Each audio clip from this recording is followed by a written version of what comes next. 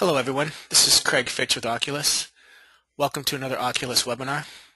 We certainly thank you for attending this webinar, The Future of Dry Eye. Our speaker this evening is Dr. David Kading. And Dr. David Kading owns a 3-doctor, 2-location practice in Seattle, Washington. He graduated from Pacific University College of Optometry before being accepted to their prestigious cornea and contact lens residency. Dr. Kading specializes in complicated contact lens fittings. His referral-based dry eye and contact lens clinics are well known for utilizing the latest technology for complex and rudimentary dry eye or contact lens fits.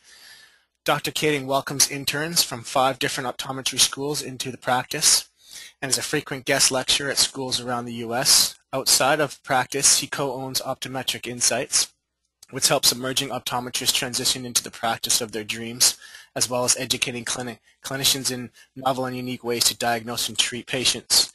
Dr. Kading enjoys conducting clinical research within his practice. He has written over 100 articles and papers and has given several hundred lectures in North America, Europe, and Asia.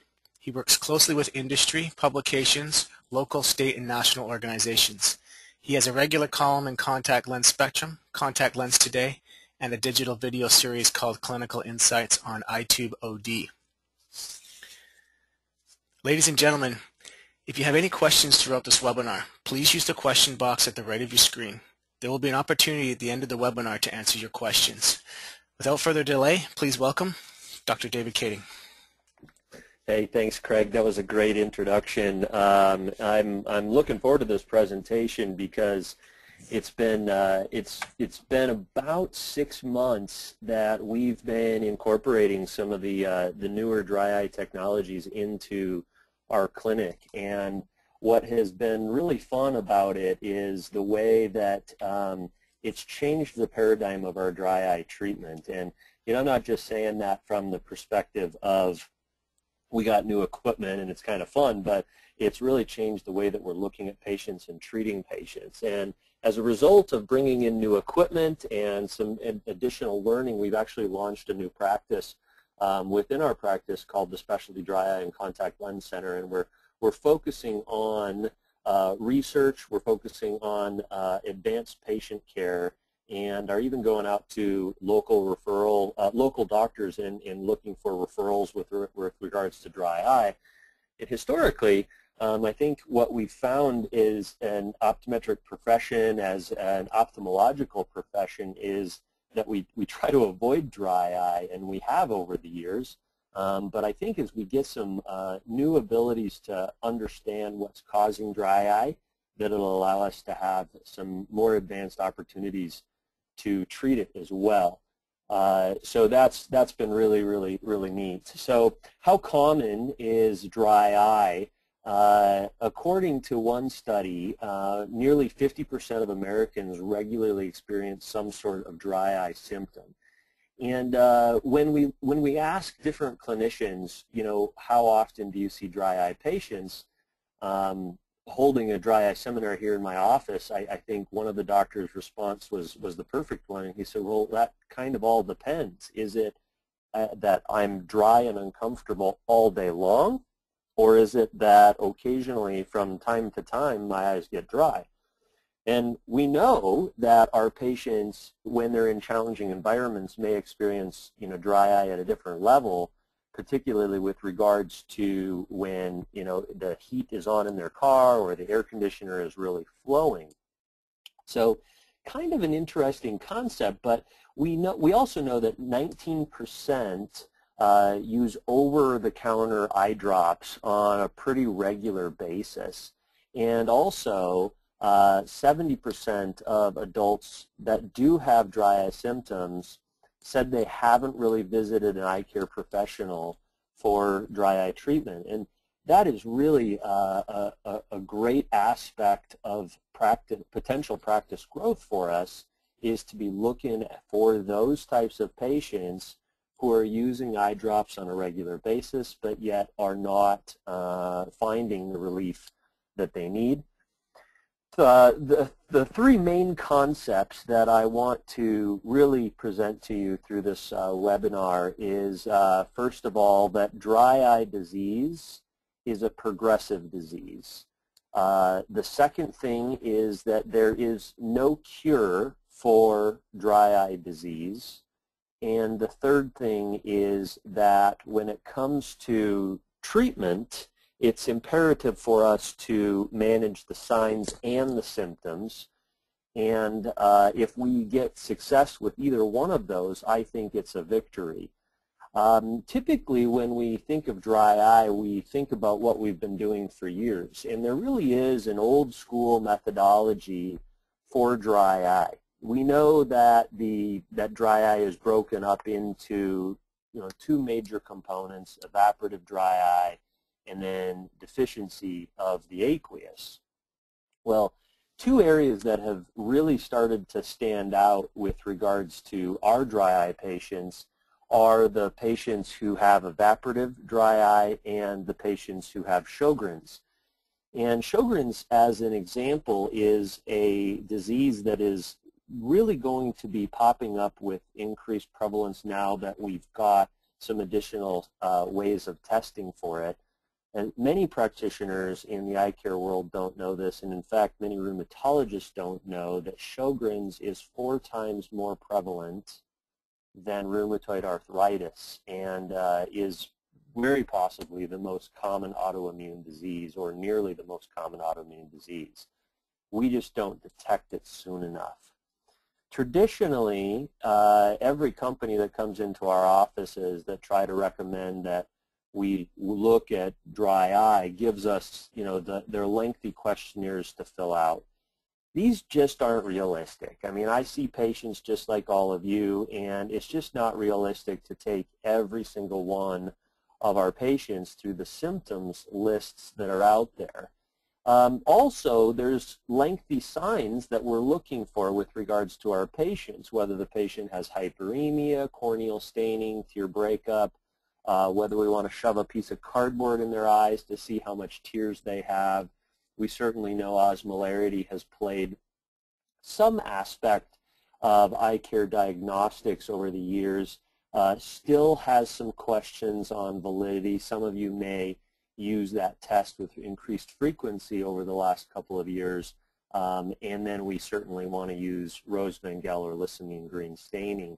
But even despite the fact that we have all those tests, we don't always know what the information gives us, or that that information is credible from time to time. When it comes to treatment, the studies have shown that the average moderate dry eye patient uses wetting drops or prescription medications, and it has an effect to nearly $3,000 over the course of the year. When we look at what they're encountering when they go to the drugstore, it's really confusing, and it brings us to, there really is not a great diagnostic, there really is not a great treatment that we really have encountered as we look over the last couple of years. But we're starting to look at things in a new way, and the way we're looking at it is we're definitely looking at the intrinsic component of evaporative dry eye.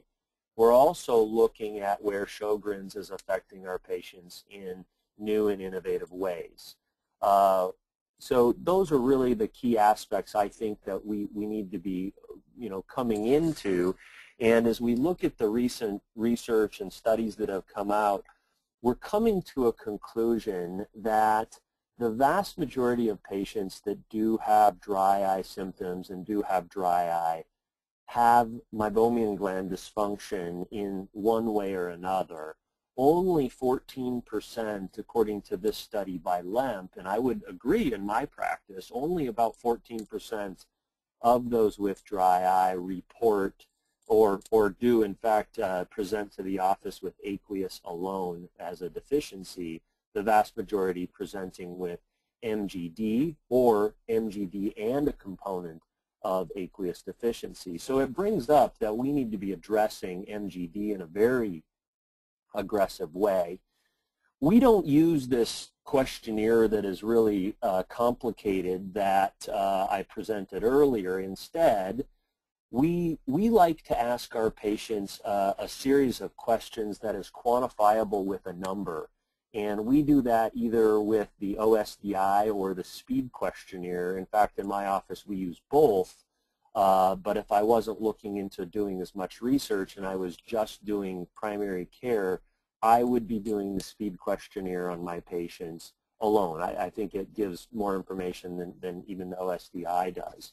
But the speed questionnaire, what you do is you have your patients fill out the first part, more for your information. Part number 2 and 3, the frequency and severity, you add those numbers up, and the patient does have progressive or significant dry eye if the number comes up above 8.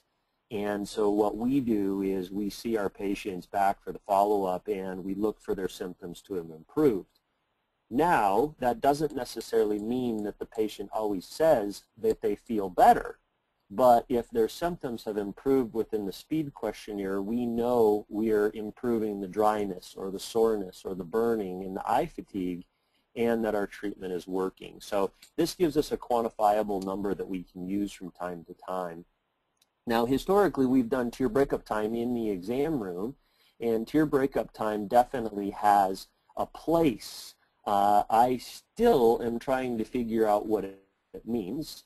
Even though I'm a dry eye specialist, the information, I'm not entirely sure what it means for our patients. The patient on the left-hand side is having their tears break up consistently in that nasal area, and the one on the right-hand side of your screen, it's breaking up in a varied pattern.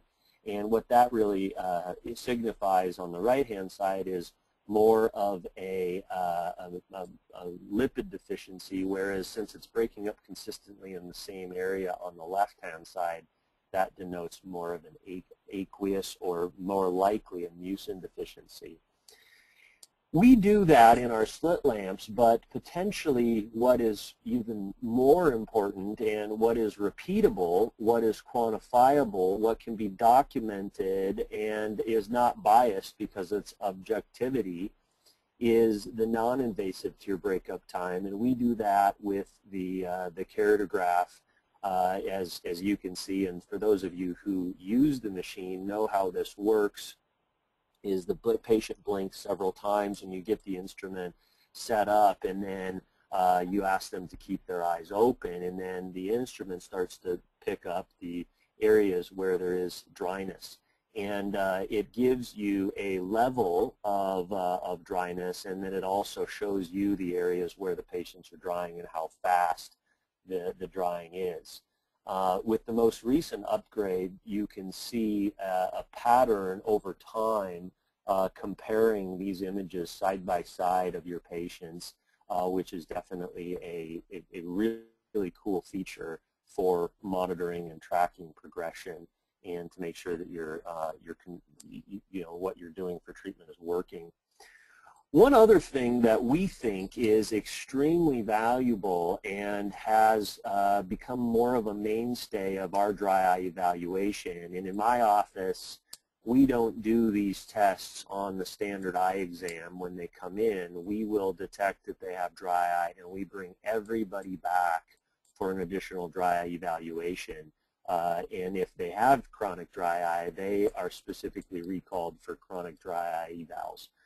And what this does, and I apologize just because of the nature of the webinar, we don't have these all animated for you with a video, but you can see the colored pattern in this particular image. And the areas that are kind of in the bottom or the left side, in this case the temporal part, it's a little more colorful, and that signifies a more rich layer of the tear film. And we like to look for the dynamic nature of the oils as the patient blinks, and we want to see these colors to be more blue and purple. Colors that are more white or yellow can signify that the patient does not have enough oil in their tear film. And it really does give an indication to the type of dry eye the patient has, particularly if they have MGD. The other thing is, historically we've done tear volume with Schirmers, and quite frankly I just do not like this test at all. You can see that I did capture this image from the internet because I don't do this to my patients. And quite frankly, if I did have to go near to this patient, I would most likely pluck his eyebrows as well. They are a little thick. So instead, what we do for our patients is, you know, I'm not quite sure, that slide didn't show up there, Craig. But we instead is we use the Keratograph and measure the tear volume. We'll see if that slide pops in here. But we measure the tear volume with the Keratograph, and it's the tear meniscus height. And that's really easy to do. You just take an image, and it does show the volume of the tear film, and then you can use the reticule to measure the height of the tear volume. And what you're looking for is you're looking for the patient to have a tear volume greater than 0.2 millimeters. And I usually look for 2 to 3 millimeters. The nice thing about it is it doesn't necessarily mean that if they have above 3 millimeters that their eyes are normal, because if a patient has an aqueous deficient dry eye, they may tear excessively. So if that tear meniscus height is very, very thick, that could also indicate a different type of dry eye. So it is nice to be able to measure that. Outside of the Keratograph, this is also an instrument we like to use, and that's called the Inflammadry. And what this does is this measures the amount of inflammation in the eye by quantifying or evaluating the MMP9s, which are an inflammatory marker. And if a patient does have MMP9s above 40 nanograms per milliliter and you swab them, they will have an image like you see here in the center of the test where it turns pink and blue. The blue is the control, and then the pink is it signifies the patient has above 40 nanograms per milliliter of MMP9s. And those types of tests really will help us understand inflammation, tear volume, oil levels.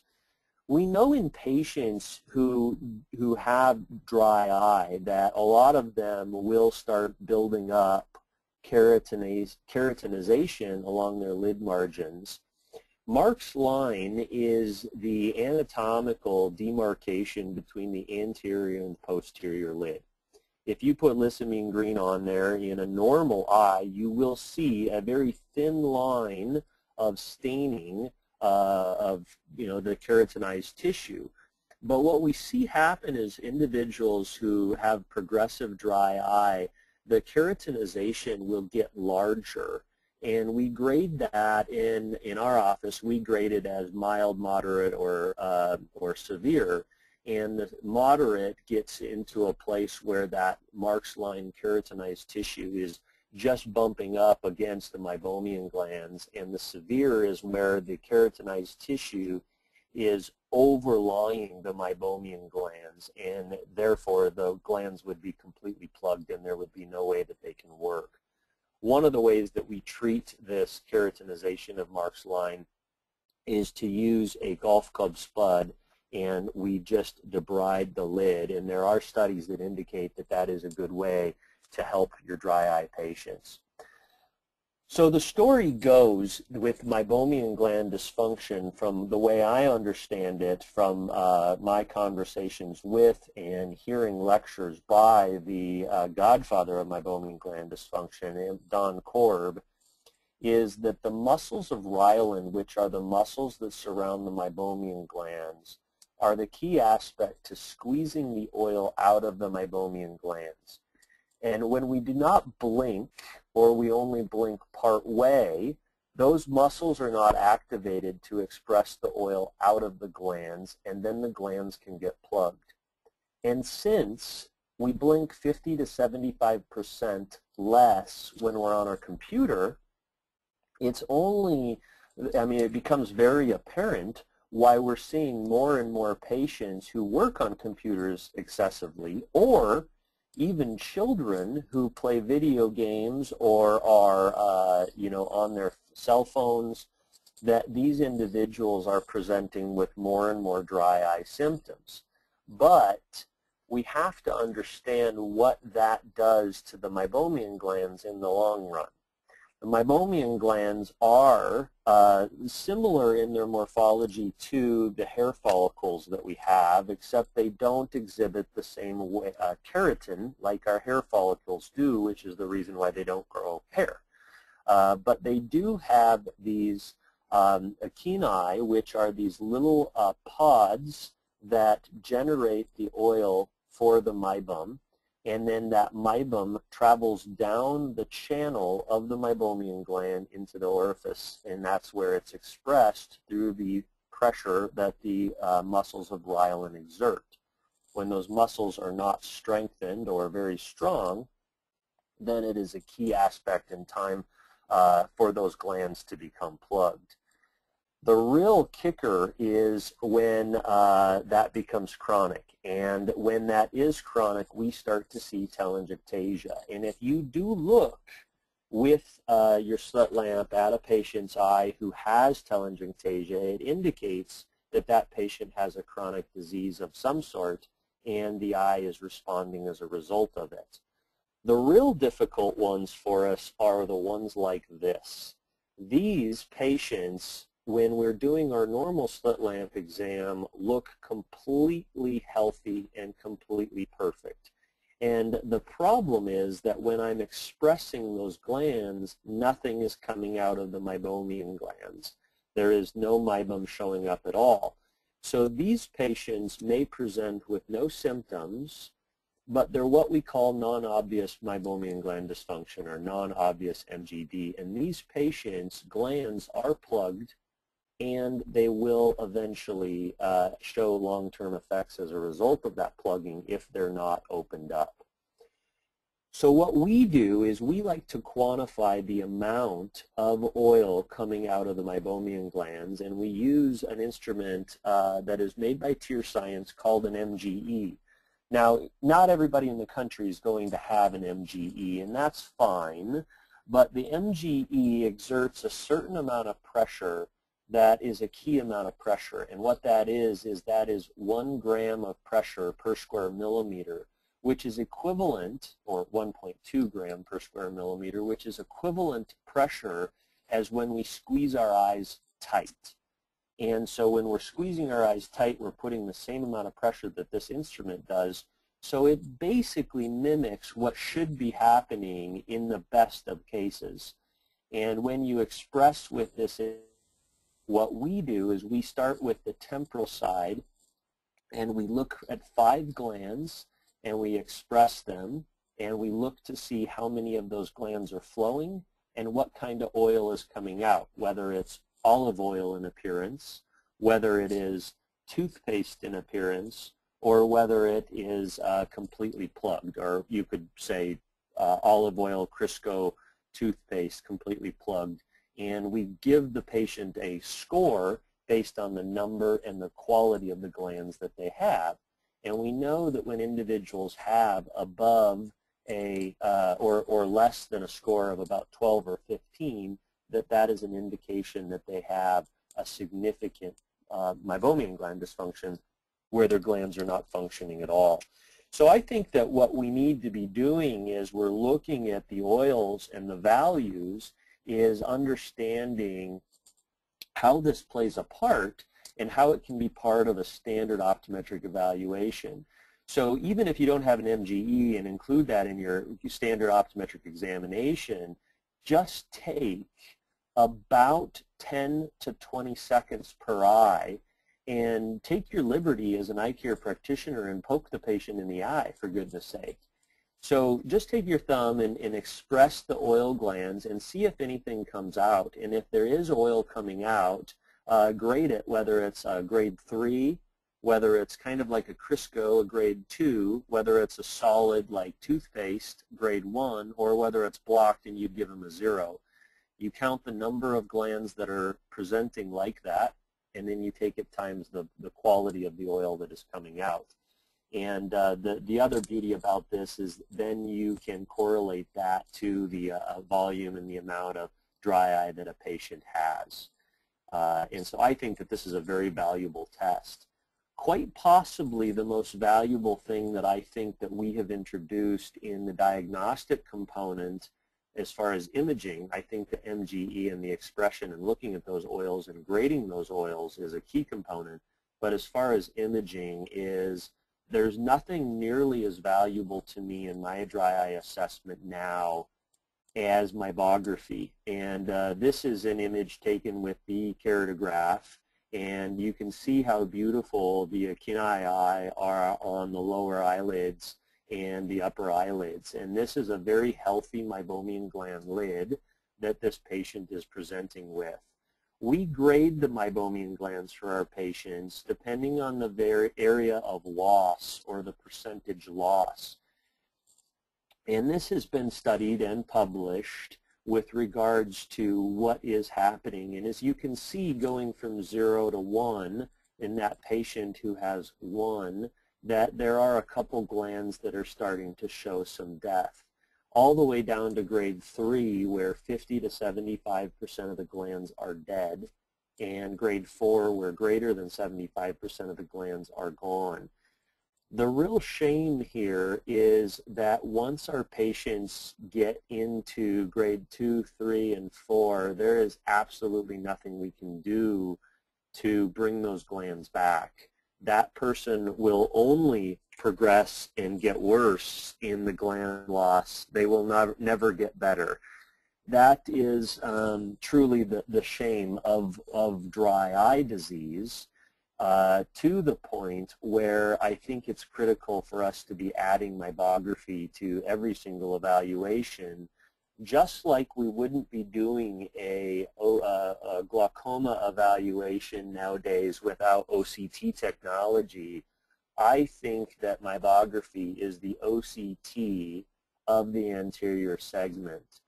How are we to know the quality of the meibum that is going to be coming out of our patient's eye in the long term if we don't assess the meibomian glands? And here this patient is a relatively normal, and then this one here you can see has a significant amount of loss.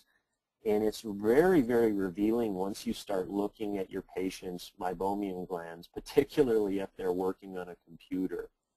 The loss that is occurring because a gland that's plugged has no place for the oil to go, and the gland basically just says, well, if I'm not going to be working, I might as well retire. And then they end up quitting and give up and end up dying. So that's a critical component.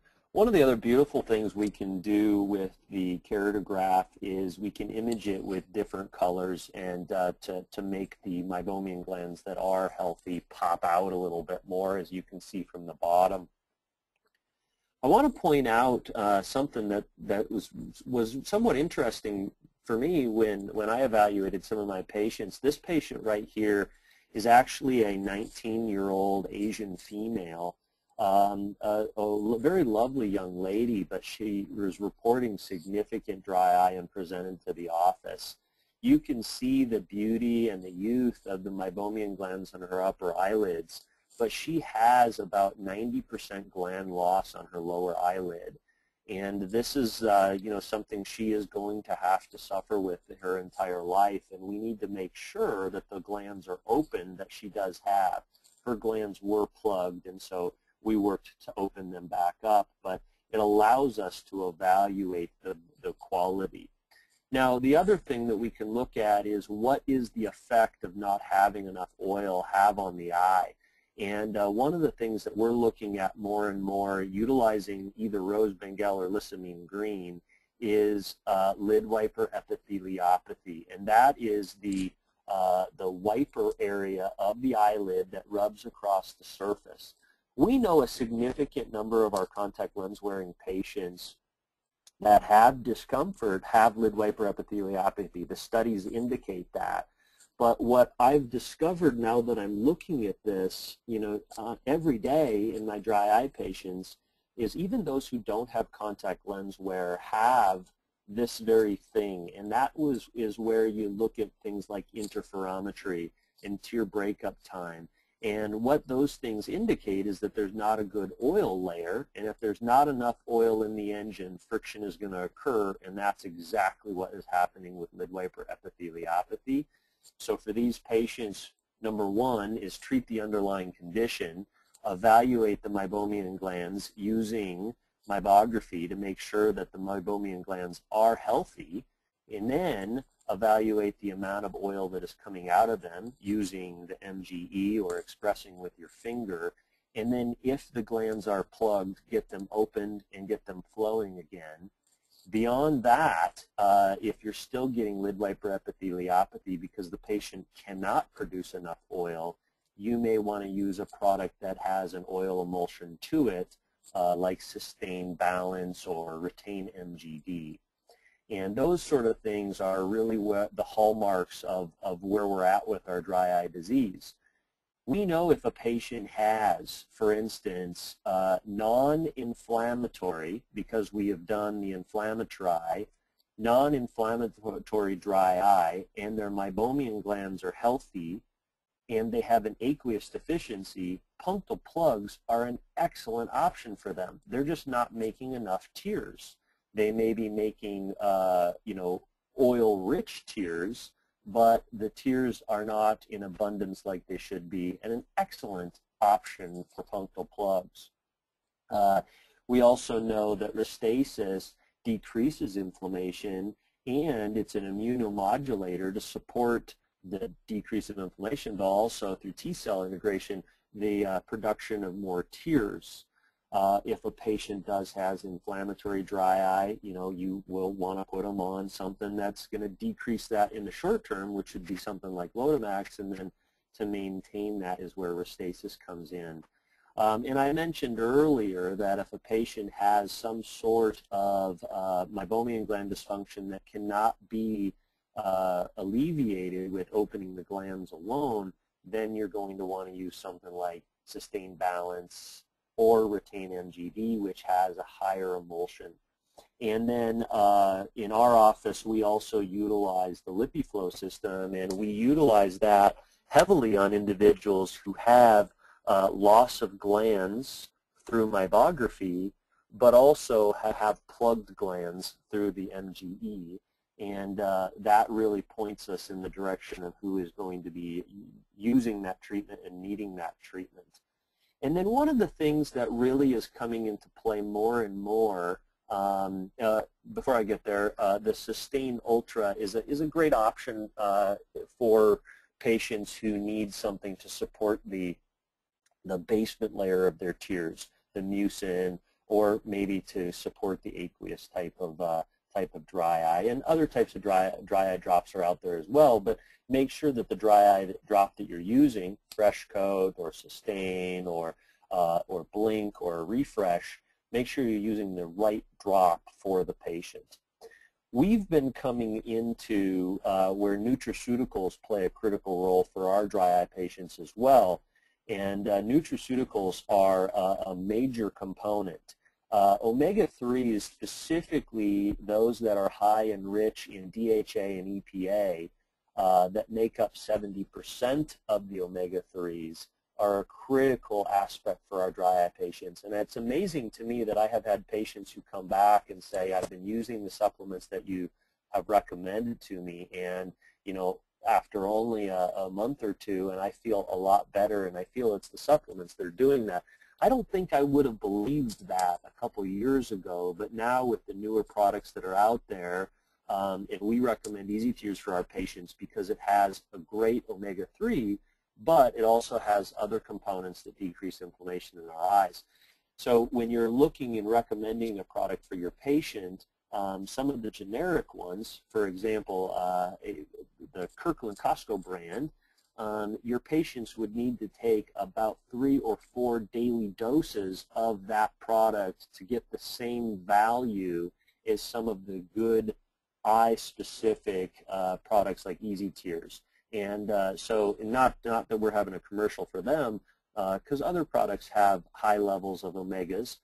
So just kind of keep that in mind when you're recommending it. And if your patient says, yes, I use omega-3s, don't stop the conversation there. Get a little more in depth. The last thing is, if we do all of this treatment for our patients and we get their tears healthy and we get their glands producing oil, it's all in vain if we don't teach our patients to blink. And we do blinking exercises for our patients and really boast about the value of strengthening the tarsal muscle and having the patient feel the sensation right where their upper brow is. They don't need to squeeze their eyes tight, as this patient is not here. You don't want to use the facial muscles, but you want to use the tarsal muscles to really teach the patient to blink. And we evaluate our patients when they first come in as far as their blinking, their quality of their blink, and how much they blink. And then we also evaluate them after they've been doing blinking exercises. And really what we can come into here is we can stop treating dry eye, and we really want to start looking for ways that we can start stopping its progression. And the key aspect to this, in my opinion, is meibography. For patients who have meibography, who have had meibography done and they're losing their meibomian glands, it's synonymous to those patients who have optic nerve loss, and we're not doing anything about it. I think it is a key area for us to really stop the epidemic of dry eye that is going to be happening with our patients that are using computers and not blinking appropriately. So I think it's a hallmark area for our dry eye patients to be able to preserve these meibomian glands, to be able to preserve the symptoms that they have as well as the signs for dry eye that they have. Because we know that dry eye is progressive, we know there is no cure for dry eye, we may be able to turn them around so that their symptoms are less, and we can manage those symptoms doing things like the speed questionnaire, and then we can manage the signs when we have things like meibography. We have the ability to measure tear meniscus height, we have the ability to both in our slit lamp measure tear breakup time, but also to do a non-invasive tear breakup time. That can be really, really helpful. And things like interferometry are becoming more and more a part of our practice because they tell us about the volume of the oil that our patients currently have in their tears. So the future of dry eye is exciting, and the reason for that is because now not only do we have ways of looking at our patients that have dry eye in a new way, but we also have some really, really cool ways of treating them now that we can differentiate the type of dry eye and the reason that they have dry eye.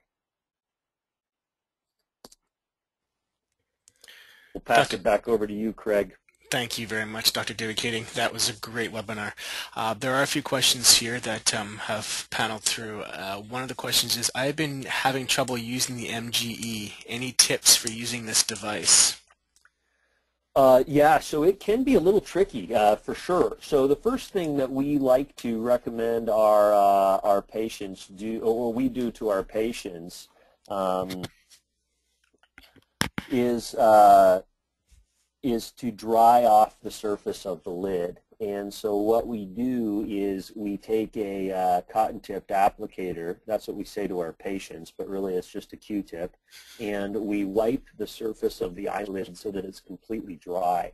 If your patient has severe dry eye, I believe that their meibomian glands begin to intern into the ocular surface more and more. In a perfect sense, the meibomian gland should sit at the surface of the eye and nearly be perpendicular to the ocular surface, and so they are expressing oil into it.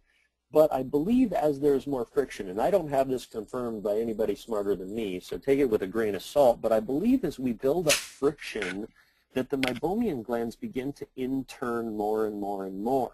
And so when you're doing your MGE and the patient has those interned meibomian glands, unless you dry the surface really well, keep your finger on the lid, use the MGE to somewhat regress that lid back a little bit, and then express it, it's going to be very difficult to tell whether there's any oil coming out because it's in the tear meniscus. So it can be difficult in those cases, Craig. Thank you. Another question we have here is, what is the reason for MG loss?